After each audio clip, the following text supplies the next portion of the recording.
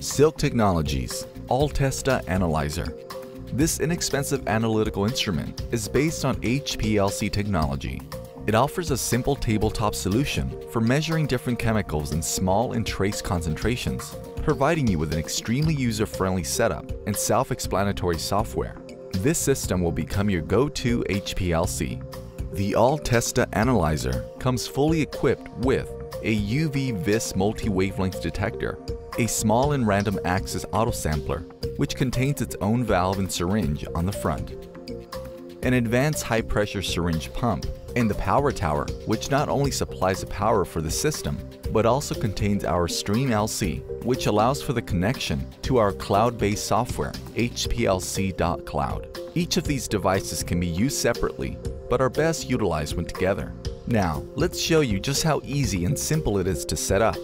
Let's begin by attaching the units to the bracket on the side of the power tower. Starting with the detector, loosen the bracket on its side with the provided Allen wrench and simply slide it down to near the bottom of the power tower. Now tighten it with the wrench to make sure it's stabilized.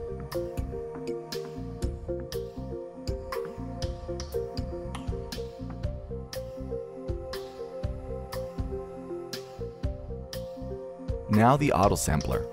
Again, loosen its bracket and slide it just so its platform is even with the top of the tower. Then tighten it to make sure it's stabilized.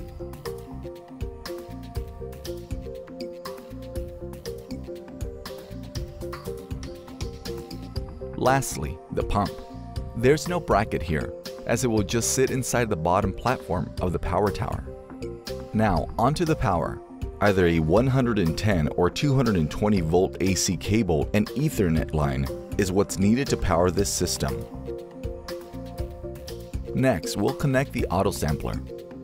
On the side, you'll notice two ports that are fitted for a 24 volt DC cable and a USB-B cable. Plug these in and plug the other ends into the back of the power tower. There are multiple ports on the back of this tower. However, it does not matter which cables go where. For the detector, only a USB-B cable is needed for full power. Lastly, the syringe pump. A 24 volt DC cable and USB-B cable are needed. That's all the power needed. If done correctly, it should look like this.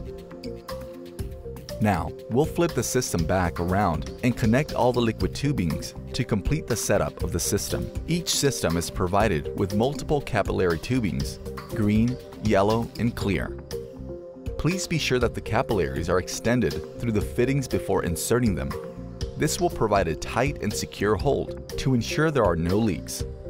In position 1 of the autosampler valve, connect a short green capillary to the leftmost side of the autosampler syringe. In position 2, connect another green capillary to the rightmost position of the syringe pump.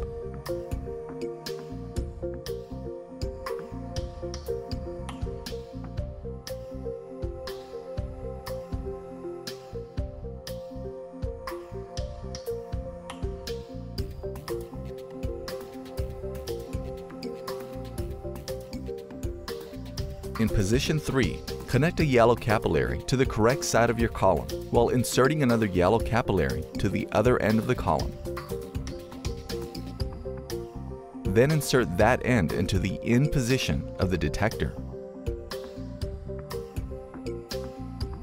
Connect the yellow capillary that is extruding from the front right of the autosampler to position 4.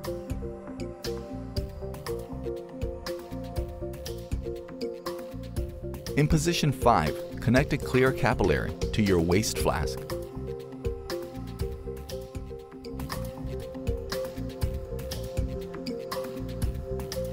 Position 6 of the valve should have a plug in it.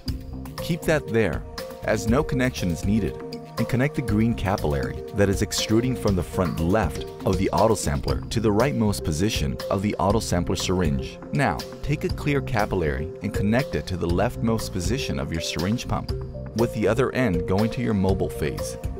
Be sure to have the provided filter connected to the clear tubing on the inside of your mobile phase flask.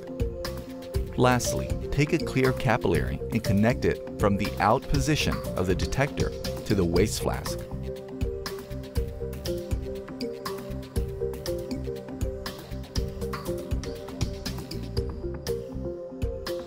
The system is now set up and ready for testing.